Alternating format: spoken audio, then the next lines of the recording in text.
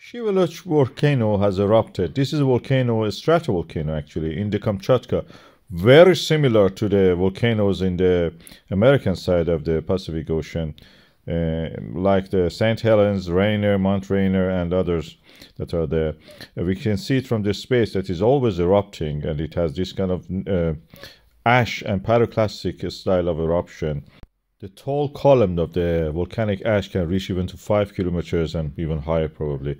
It was visible from the space you saw in that image we had. And it has a famous, notorious volcanic dome, is a volcanic plug. And sometimes you can see a needle or a spire in the middle of the volcano.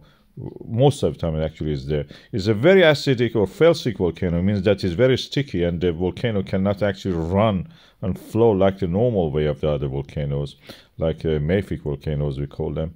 And that's the reason it explodes. It sometimes, as I mentioned, creates a volcanic spindle or volcanic needle, and it cracks and eventually dismantles itself.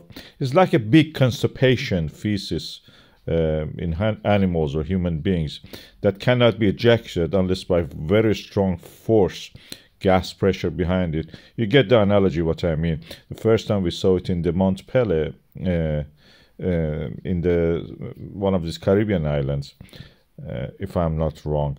And Shiveluch has such a habit.